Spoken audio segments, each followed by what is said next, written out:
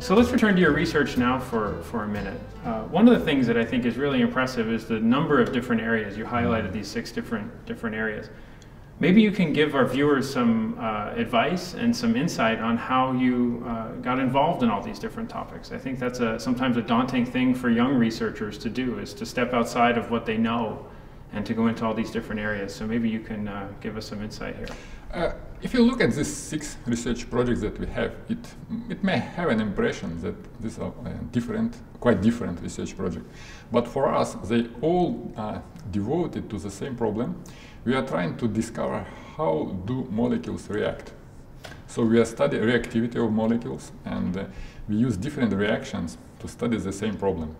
And for example, now we are trying to really capture the reactivity of molecules, and we are trying even to record something like a video, how the molecules will react, how they come together, how they will arrange, form a transition state, and go to the products. Right now we cannot do it for real molecules because there is no experimental technique which we would do it in a complex system in solution. Right now we can do it for nanoscale, like for reactions involving nanoparticles. With modern electron microscopes, we can really record a video, how do the molecules react. So I would say that this is my a goal that I have, and my dream, in order to really visualize chemical reaction. In such a way, we will find the answers to most intriguing questions about the mechanism if we really can see how our molecules are coming together. And in this point of view, all the research that we are doing, can be united. So we study reactions, and we go to this aim from different directions. You mentioned color graphics. One of the things that I notice every time I visit your webpage, or even I follow you on Twitter, I follow your research group, or I listen to your lecture, is the beauty of the graphics and the way you present chemistry. And I think this is so important for chemistry in the 21st century and publishing in the 21st century. So do you have any advice for people? How do you do this, and how do you make such wonderful artwork? Thank you for this question. As I mentioned, we have different research projects in my lab, and we have also experimental topics where we do experiment. We also have a computational topics. We do computational modeling. And some of my group members are really very well experienced in computer graphics. So all the graphics that you have seen in my publication and on our website was made by students and postdocs in my lab.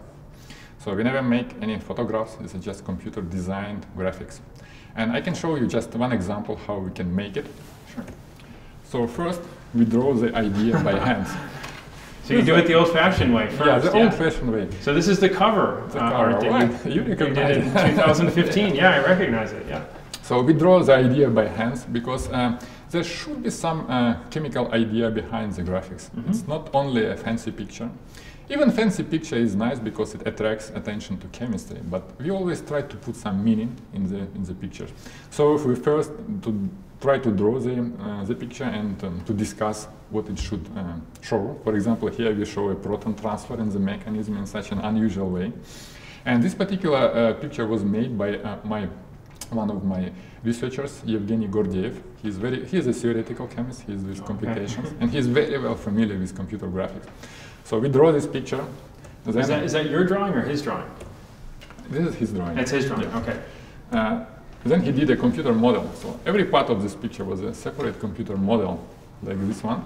And for example, we talked about it on Friday, and when I came on Monday, we had already this beautiful picture.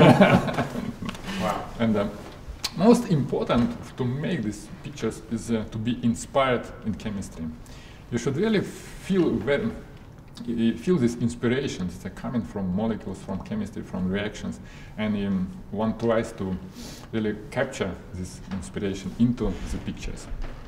And nowadays it is not as difficult as it may seem, because there are plenty of software which can do three-dimensional modeling, and several programs are even free of charge, so you can download on your computer and start. So if you ask about an advice, I can say that making these color pictures is not as difficult as it may seem. So try modern three-dimensional software and you will be surprised. You can make a real-world pictures looking like real pictures very easily.